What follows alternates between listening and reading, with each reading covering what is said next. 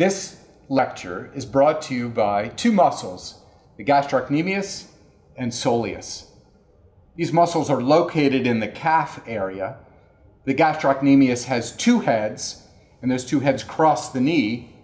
The Soleus is a simpler muscle. It's deeper, and together both the Gastrocnemius and Soleus attach to the Achilles tendon. These muscles generate very large forces. Together they can generate up to 10 body weights. For example, if I'm jumping and when I land, the forces in the muscles can be very high. In fact, enough to pick up the back of a small car. 10 body weights. If I weigh 150 pounds, that'd be 1,500 pounds in these muscles. Clearly capable to generate enough force to lift the back of a small car.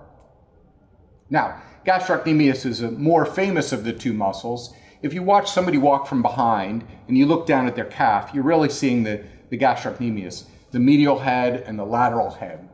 One thing interesting about Gastrocnemius is that it's primarily fast twitch muscle. It's called into action when you need to move rapidly.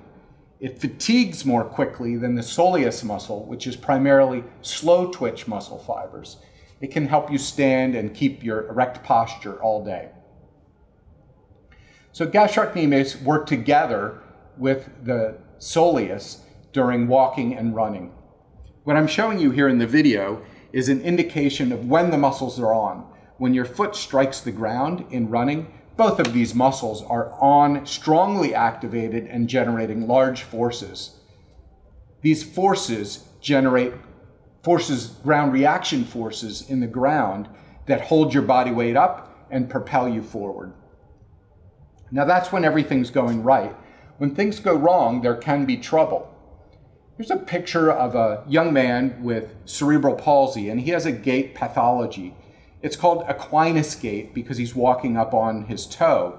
Normally we contact the foot with the heel, but here you see his foot is contacting toe first, and that's likely because his gastrocnemius is either too tight or overactive. So he's a candidate for a lengthening surgery to relax the excessive tension in his gastrocnemius.